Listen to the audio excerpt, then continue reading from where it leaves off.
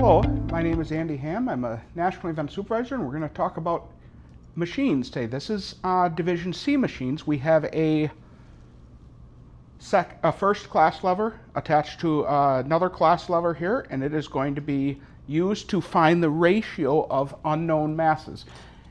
In competition, there are 3 masses given. They're labeled A, B, and C. And I have 2 of them here. And what we're looking at here is I have one mass that I would attach, say there, and another mass that I would attach right here. We'll attach this here. And you could use S-hooks, anything like this. And then we can adjust this and move this until I want to get this level.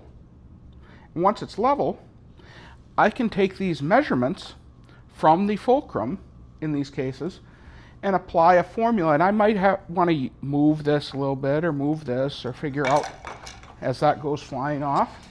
And this can just go right back onto here.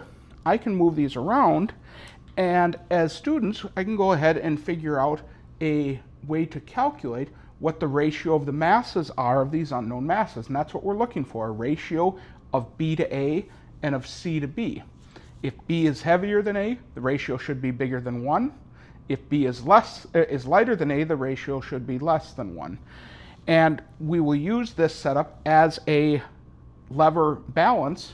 And once it is balanced, you can see here, if I put this here, it won't balance. If I put this way in here, it's clearly way up here. It's not balanced. I want this to be balanced based on the weights, and then the distances can be used to calculate those ratios. And what is the best way to calculate that using that? There are physics equations that can be used. The students can look at equilibriums, looking at static equilibrium. They can also do testing with known masses and then figure out the ratios. That way they could use lines of best fit and different things like that.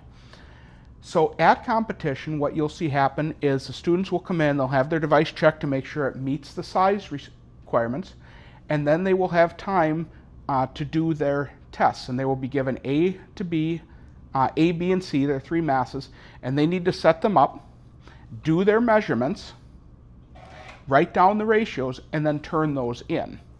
These masses will be different, but they're not labeled with what they are or anything, and the students cannot just sit there and heft them to try to figure out what their masses are. They need to use their device, and they're scored by how close the ratios are, as well as how fast they were able to complete the process.